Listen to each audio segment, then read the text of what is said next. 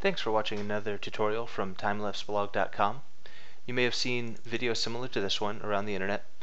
This is from the International Space Station. It's time-lapse made from individual photos taken by astronauts. This one's on the NASA website, but these are also on YouTube. Some of them have gotten millions of hits. And the secret to these is that you can do this yourself at home with just a computer. All the images are freely available through NASA.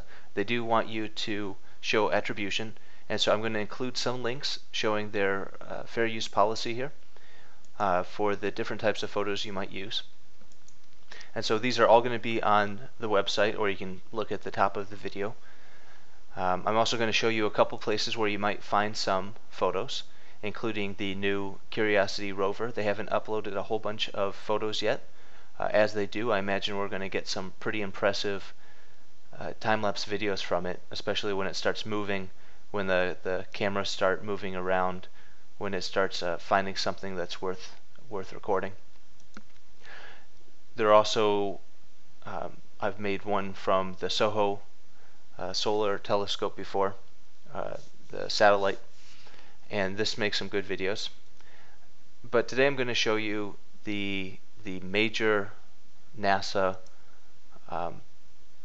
website for photos, and these actually have some videos already made out of these photos.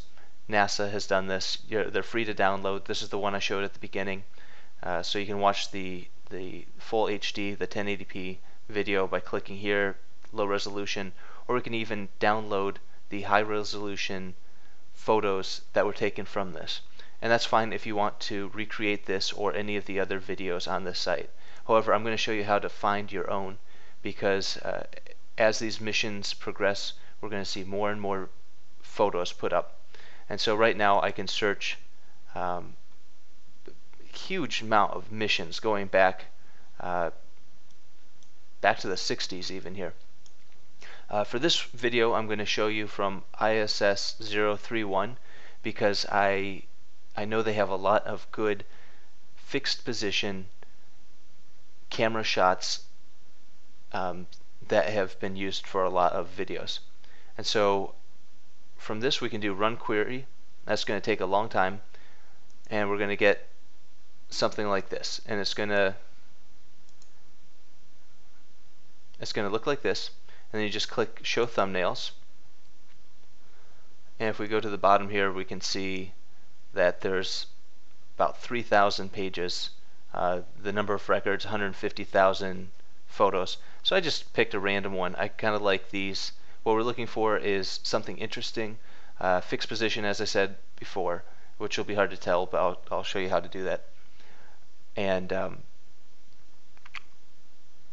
something where we have at least 100 photos. We can do shorter than that, but it's going to be a pretty short video, and we're going to have to lower the frame rate. So we want at least 100 videos.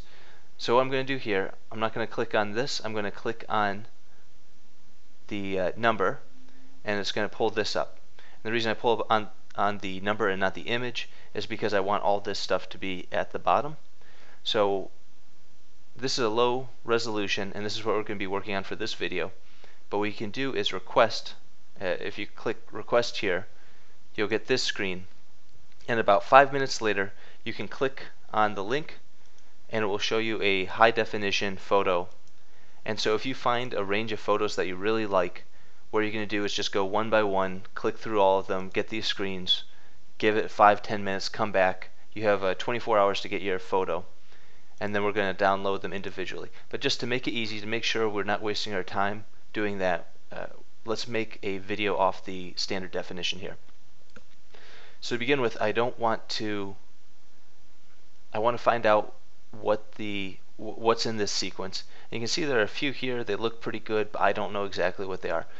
So I'm going to right click on this, view the image, so I can find out the actual location of the image. Now I've experimented with Google Chrome and Firefox. Firefox seems to have a couple better plugins for this. There's a couple other options. I think they offered an FTP option. It's really not something I'm interested in. So I tried a few different plugins. This one seems to work pretty well. This is called Pilfer, terrible name. But what it's going to do is going to look at the number of the file, and then we can say, show me the next 500 in this series. And I click on that, and it's going to open a new tab. And there we go. So we see a lot of the photos. They're not going to be in order, unfortunately, so it's kind of hard to get a sense of it. They might jump around a bit. So once this is done, we're going to do Control A to select everything, and then I'm going to use another extension called Download Them All. And I'm going to click here, down them all. This is really easy. These are going to be pretty small files. I'm going to get just the JPEGs. I can see that I have 500 pictures here, and I'm going to click Start. And because these images are about 70, 80 kilobytes, it's going to be over pretty fast, but we'll wait and come back in just a minute when it's done. Alright, just a couple minutes later and we're all done. This is downloaded, and I can take a look at these now. And as they downloaded, they were all put into order, so it gives me a good sense, and it looks like they're all from the same series, so that's good. One last step, I'm going to select all, and then I'm going to rename them just because I'll be using Virtual Dub, and I have some tutorials on the website in case you want to use that, but I'll just do a quick walkthrough here. So we'll call this Earth. And they've all been renamed so that Virtual Dub can reach them or read them. Now we go ahead and open Virtual Dub, File, Open Video File, then we select the first, and just the first from our videos. I'm going to make this a little bit bigger so it's easier for you to see. And then I can hit Play Output, and we start to get a sense of what the video looks like. We can see that the astronaut adjusted the camera a couple times before finding the right position. And that's fine, we'll just trim that off in the final. I do see that the frame rate is lower than I like, and Virtual Dub is going to default to 10 frames per second. I'm going to go ahead and change this to 24 and hit Play Output, and there we go. That's a pretty good looking video for spending just about 5 minutes doing it. If you go back through and want to make this use the high definition images to get the same one, what we're going to do is go to Filters, Add, and then we're going to click the Resize, and we're going to make this let's say 1920, or we can even crop it, make it a 1920 1080, which is a 1080p. For this one, it's fine because it's going to be standard definition size. So frame rate, compression, I'm going to select just whatever codec I like, and save as AVI. And so we'll just call this Earth 1. Sure, why not? And there we go. The images are pretty small, so that'll go pretty fast. Then we can open this up and take a look at the final result. And it looks pretty good. Again, this isn't the high definition. You can go through, that's going to be a bit slower, but this is how you can figure out which files you want, what's going to look good, and just kind of a fun thing to do. Alright, thanks for watching.